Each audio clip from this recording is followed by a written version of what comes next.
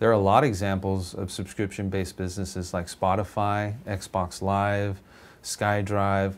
A lot of these businesses are doing very well because they're based on a model that's conveniently priced and also very easy to access.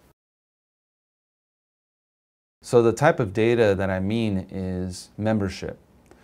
What establishes a new member? Is it when they paid? Is it when they registered? Is it when they visited a site? Is it even when they called up the 800 number?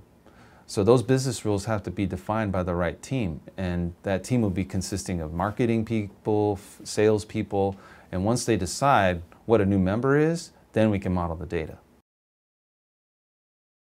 The reason to model this data is to be able to trend how you're doing in terms of membership, in terms of how you're doing on revenue or churn.